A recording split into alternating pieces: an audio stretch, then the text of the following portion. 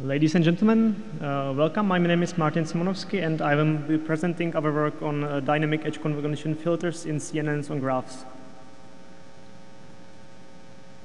The majority of deep learning research has concentrated on problems with regular data structure, such as images and videos. For example, building an archipelago classifier from satellite images would be an easy task nowadays. However, irregular representations such as graphs have attracted considerably less deep learning research so far. In our toy example, we might classify island graphs based on connectivity and vertex features. Fortunately, many concepts can be adapted from the regular domain, including convolution. Past work has developed two kinds of approaches to graph convolution.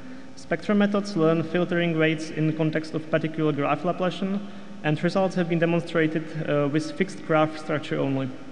As we want to be able to process graphs with varying size and connectivity, we base our method on spatial formulations, where the filtering is performed locally. Previous work has often dealt with unweighted graphs, which, however, provide an overly isotropic view of the local neighborhood and smooth information indiscriminately.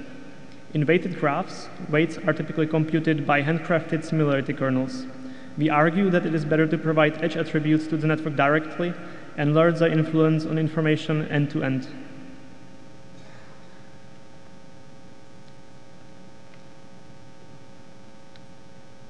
So in this work, we present a spatial convolution operation on graphs, which is able to exploit edge attributes.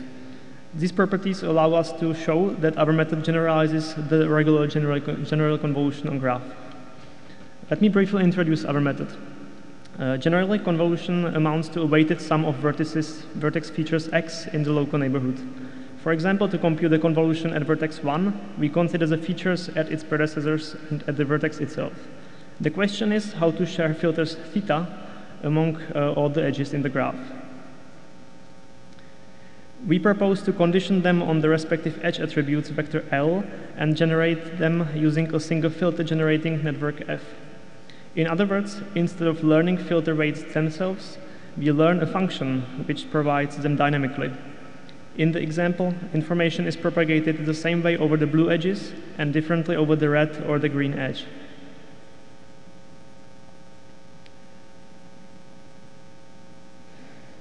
Having graph convolutions in place allow us to apply the general pattern of feed-forward network with multiple scales. In order to do this, a problem-specific pooling operation is required to coarsen the graph.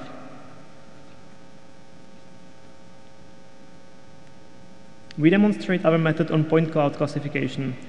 While other deep learning works have used volumetric or set representation, we advocate treating point clouds as graphs with proper attributes.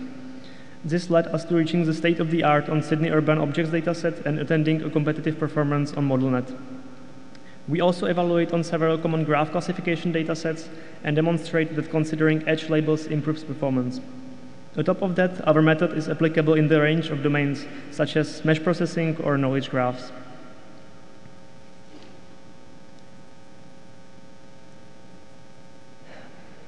Our message is that using edge information in graph convolutions can be very helpful and allow us for a new range of applications. For instance, regressing Hawaii to be a great place to hold a conference. The source code in PyTorch is available online. Thank you.